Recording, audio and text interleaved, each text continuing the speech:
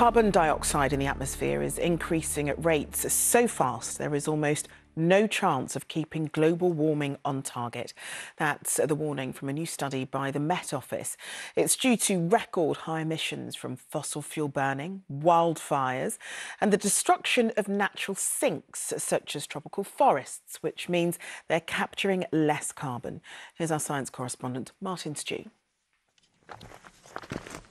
Last year, I saw for myself the speed of warming in the Arctic and the devastation of drought in Africa. All our seed went into the land and nothing came out. Driven in part by the weather phenomenon El Niño, but in bulk by our emissions. Despite advances in wind, solar and electric cars, in 2024 globally, we burnt more fossil fuels than in any other year in history. Using data mapping the last 800,000 years, CO2 levels are now 50% higher than they were before the Industrial Revolution.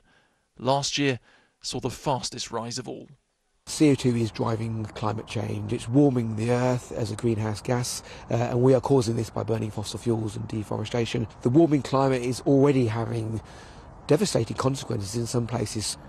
Normally, about half of CO2 emissions are absorbed by the planet. The biggest carbon sinks are, in order, the ocean, the soil and the forests. But last year they didn't absorb as much.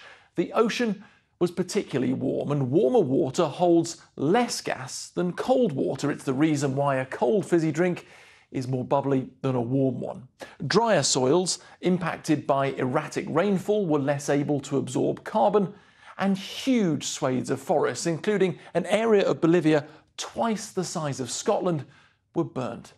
All of this is taken into account in the advice that we give in terms of what the targets are to be on track to remain below 1.5 degrees. But we really need to bring emissions down in the short term because these feedback loops make it harder in the long term to stay below this target.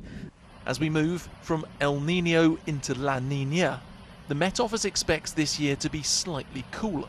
As a result, the rise in carbon dioxide concentrations in the atmosphere should be slower, but still far above what's needed to keep global warming capped to 1.5 degrees.